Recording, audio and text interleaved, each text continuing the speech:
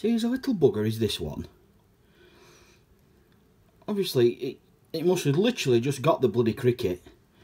I was sat on my floor. Oh, I don't know how long for. Trying to actually get a video of this hunting. Because it's been that bloody long since I have. But anyway, I got fed up eventually. So I thought, bugger it. I'll just leave it. And I know it'll eat it. And I've left it alone perhaps half an hour. Just come in animal room now. Not expecting it to be eaten at all, because usually it ignores them until night. And the bloody little sod's got it. It's alright, little buggeroo.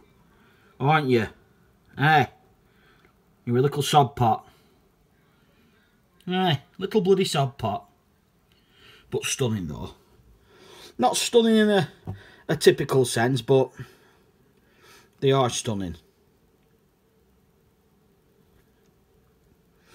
That cricket's goose now.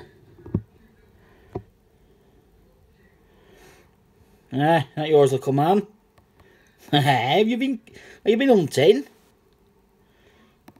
Oh, you come monkey. You little bloody monkey. Well, I shall leave you to it, little fella. You enjoy that tasty cricket.